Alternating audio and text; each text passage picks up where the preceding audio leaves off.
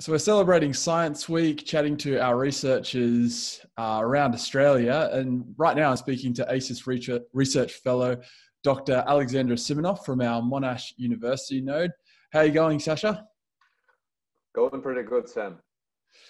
That's good. And thanks for joining me. And I wanted to start by asking you and celebrating Science Week with the area of research you're currently looking into.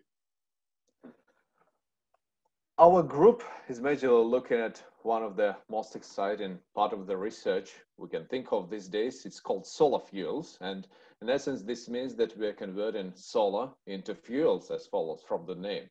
So, and we firmly believe, and there is some support of this belief from the strong industrial interest in our work, that this is really important to Australia and the whole world.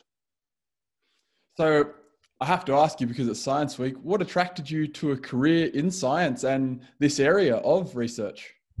The internet connection is unstable as usual, but as far as I understood, you asked me what attracted me in the career of science. And this is actually quite an easy question, because I've been born and grown up and spent most of my life in the place which is called Akademgorodok, in the geographical center of Russia. And if you translate it to English, it would essentially mean a little town of scientists. So, and the name speaks for itself. So it's quite a small town next to the huge city, which was essentially built around the university, surrounded by 30 or more research institutes. We have our own synchrotron there. So essentially everything was created there to do science. And my parents were scientists. They spent most of their life there. So I didn't have pretty much choice. So science was surrounding me from the very beginning of my life. So that's why I chose science. Why chemistry? It's a bit more specific question, because initially I wanted to do maths more, but I think interest in math supports what I'm doing currently in chemistry, because I'm able to calculate values much faster than many other chemists.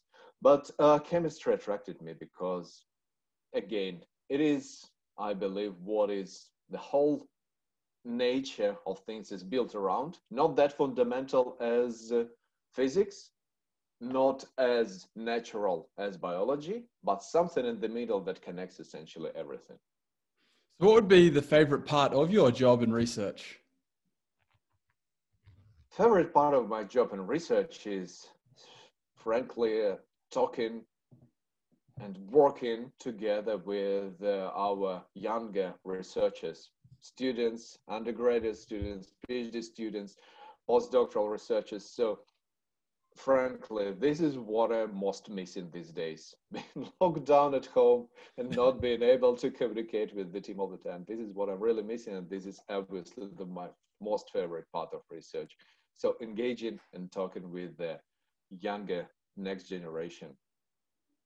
So finally, speaking of younger researchers there, I'm wondering if you can finish this interview by offering some advice to future scientists out there that might want to get into a similar sort of line of research.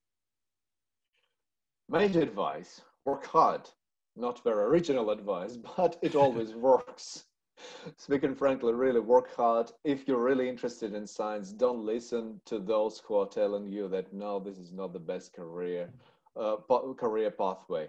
It is, if you are genuinely interested in science. So if you're successful, and this is not something entirely uncommon. So if you're successful, you will enjoy, and by the end of, from the very beginning until the end of your life, not working at all.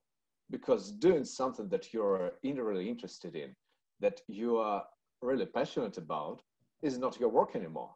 It's just your life. So you will not be working, you will get in a lot of pleasure from what you're doing, and you will get paid for it as well.